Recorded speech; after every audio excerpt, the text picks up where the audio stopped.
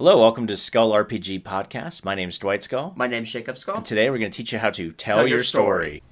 So Dwight, to switch gears a little bit from our previous episodes, let's get into a little bit of world building to help out. Yeah. So one of the things that we need to talk about to begin with is how would you take pre-made stories, so like your Star Wars, your Harry Potter, and take those concepts and put them into your RPG? Yeah, absolutely. I think it's a good skill. First of all, what's nice about doing that is if all of your players are familiar with a world, let's say all your people have all read the Silmarillion from Lord of the Rings, and they're like, we want to play in the second age of Middle Earth. Cool. All right. First rule I would say is none of you can be any character named in the work we're talking about. Mm-hmm. Then I would work at maybe having them, we would do a lexicon. Again, if you haven't heard lexicon, I'm going to keep bringing this lexicon thing up. So if you haven't heard a lexicon episode, go find it. It's like way at the beginning. Or go to skullrpg.com/resources, click on lexicon and read up on it. But basically I would do a lexicon game where we figure out what part of Middle Earth we want to be in, or what part of Star Wars do we want to be in, or what part of Star Trek do we want to be in, or what part of, I don't know, the Karate Kid. That would be a weird one. But whatever. Some weird thing. What part of Back to the Future do you want to be in? Whatever it is. Because it doesn't matter what it is. Mm-hmm. As long as your players, or enough of your players, are familiar with it, then you can have a good time with it. The nice thing is, since you're not using any, quote-unquote, no one can be a named character, then what's really nice about it is any named character that shows up, as long as you do it kind of what TV does. So actually, The Mandalorian is a great example of this, okay? So in the newest episode of The Mandalorian, it's really not a total spoiler, so I'm not going to name the names. But in the newest episode of The Mandalorian, if you watch the Clone Wars, he runs into somebody who is very prominent in more than a handful, but not a ton, of the Clone War episodes. So those that have watched the Clone Wars are like, oh, I know who that is. I know what's happening. Those that haven't watched the Clone Wars, that only watched the movies or only watching The Mandalorian, are like, oh, cool, I just got introduced to this person, and now I kind of know a little bit about them. But the person that knows all the backstory knows all the backstory. So why I bring that up is because if they're meeting somebody like an Elrond, and they're not familiar with anything, they're meeting Elrond. Introduce Elrond as if they don't know who Elrond is. But people that know who Elrond is, specifically in the second age of elves, would understand a lot more about what you're talking about. Mm-hmm. The danger of that is, if you're going to play in those kind of worlds, you need to be at least the second most knowledgeable person at the table. You don't have to be the first most knowledgeable, but at least the second. If you're the fourth most knowledgeable person on the table, you should not be running this game. So you're going to play in Harry Potter, and you're like, I've read Harry Potter maybe once, and then you're playing with a person who, when you do Harry Potter trivia, they're kicking everybody's butts at it. That's the person that should be GMing Harry Potter, not you. Yep. So if you're going to take a known story, make sure that, again, you're the second or the first most knowledgeable person on it. And then the nice thing is, you can bring in these cool little, Easter egg moments where they meet somebody. And it may not mean anything for those that are the fourth most knowledgeable, but the people that are like first or second are like, this is why we wanted to play the game. We wanted to meet Harry as an Auror in his adult years. This is awesome. Or you bring up really weird, hey, let's talk about the effects on Hogwarts 20 years after the last battle there. And how does that all play out? What does that look like? And then they finally find the room of requirement, and the people that are diehard fans are like screaming on the inside like little fangirls. And the guy or gal who's like, I've seen the movies once. Yeah, doesn't this room let you get whatever you want? And the others are like, no, it's so much cooler than that. It's kind of that allows you to do that. So how do you adapt it, though? Again, take the world concept for that time period, whatever it is. I would like to divorce the time period from a time period that has a lot of media around it. So, and you even heard me just talk about this, 20 years in the future from Harry Potter. What does Hogwarts look like 20 years in the future? Or kind of what Fantastic Beasts is doing, right? Where it's like, we're going back 100 years-ish. Mm-hmm.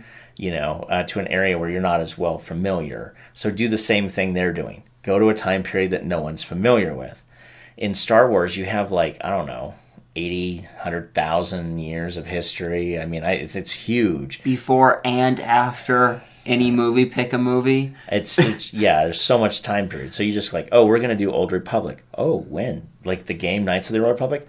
No, we're going to go back a little bit before then. Or, we're going to go back before Revan or whatever you want to do. The point is you want to have your people familiar with enough with the time period, but you want to shift it just so that you can actually create a world of your own based on the world that's there. This also allows you not to have to deal with these psycho crazy players who are absolutely fixated and somehow want to play Lord of the Rings, the book, exactly as it was written, and yet somehow are rolling dice, right? Well, it's like, oh, we were on Weathertop, and Frodo didn't get stabbed by the Naz Ghul. That's a huge mistake. Well, yeah, because you're playing Frodo and the Naz Ghul, and you're playing randomized roles. Well, you critically succeeded on your hide check, so they're not there. The Naz Ghul didn't find you. Good job, Frodo, for being able to hide well in that one time where you're supposed to fail your roll on your hide. Yeah, exactly. Yeah, but he's supposed to have the wound, and he's supposed to feel the wound, and all the stuff from the wound, and you're like, well, yeah, but you rolled so well that you didn't get the wound. Like, again, anytime you're playing anything that exact, there's always a chance that your character who's supposed to fail succeeds, and who's supposed to succeed fails. Mm-hmm. So, okay, better question. Frodo critically fails his dodge roll against the Naz Ghul and doesn't take the sword to the shoulder. He takes it to the heart. Now what? Well, the ring bearer's dead. Well, crap. There goes the entire point of the story. What are we doing? Hence why you never set the game in the story that you're wanting to. Well, I'm not going to say the story you want to tell. You want to tell a story in the world, but not the story that J.R.R. Tolkien or J.K. Rowling or George R.R. Martin or anybody else that Lucas has already did. Oh, see, I was going to keep with the everybody has initials, but anyway. But yes, or George Lucas, I wish I knew his middle initials just so I could throw it in here right now. But anyway, I mean, but the point is, you want to then take it, right? You want to do Game of Thrones. Perfect. Do Game of Thrones 100 years before the events of the books. Do it 20 years before the events of the books. Play out the war that they hint at. Even then I'd be worried about that. I would play out the war before the war that they hinted at. Because I wouldn't want to have something where it's like, oh my God, we were playing characters and then this war went a different direction. That changes the entire outcome of everything. Yeah, that's problematic. You need to not do that. So make sure if you're going to play in something that familiar, you put it in a setting where whatever could have happened with these players, whatever they did, it's already kind of folded into the world. Mm-hmm. And actually, if you look at it, the video games specifically, like all the video games that they come out with that are playing, Lord of the Rings does a good job of this, right? Like the War of the North or these other things. No matter what the outcome is of the War of the North, it's already taken into account by the time the books come along. Yeah. Right? Like whatever you've done, good, bad, ill, otherwise, it's already played itself out. And whatever that is included, even though Tolkien arguably had no idea what you were talking about because, 100 years, what are you talking about video games for? But the thing is, anything you could have done, it's already wrapped into the world, right? So you're not affecting anything. So this is why your named characters can't show up for major battles. They can't be killed. They can't, they got to show up in terms of like they gave advice. Maybe you run into Galadriel and you talk to her and she gives you something really cool and then you go on your way. Well, you're never going to be in a war with Galadriel. You're never going to fight Galadriel because what if you killed Galadriel? So then, okay, you killed Galadriel. So then where did the Hobbit and where did they all go to get respite after the Mines of Moria? You killed the queen. Mm-hmm. You got to make sure that the named people you're dealing with are just periphery characters. And anybody that lives and dies in your world are not named characters. Now if you know that there's going to be a named character that dies in your world because you know it so well, sure, they could show up for that death. But they're in no position to stop it. Right? So, one of the Alpha Lords of Lord of the Rings has to die in the second battle, like Second Age battle. Your characters are fighting in the Second Age battle. Yep, absolutely. They're on the other end of the battlefield. There's nothing they can do to prevent it. And they see it happen, and maybe they go on to win that war or fight that battle or whatever it looks like. But the point is, the guy who was supposed to get captured or killed got captured or killed. And your characters have no ability to stop it. So there's a lot of cool things you can do with this. But again, just make sure, and this is the real cardinal rule, you're not playing Harry Potter, you're not playing Ron Weasley, you're not playing Frodo Baggins, you're not playing Jon Snow, Luke Skywalker. The only exception to this would be, and you would have to lexicon this regardless, is if you're creating kind of like an alternative history of that, but your players would have to know that they're getting into that, so they're going to have to throw everything that they know out almost anyway to begin with. It's a really good point. You would do this with a modern game, let's say, or if you're going to play like a modern, you're going to play like a, we're going to do Jack the Ripper, which is what we've done like 3 or 4 times. Jack the Ripper now is a psionic mutant. Jack the Ripper now is a magic user. Jack the Ripper is now whatever. Or in this one, Boromir doesn't die, and then what's the ramifications of the Fellowship having that because you guys saved Boromir?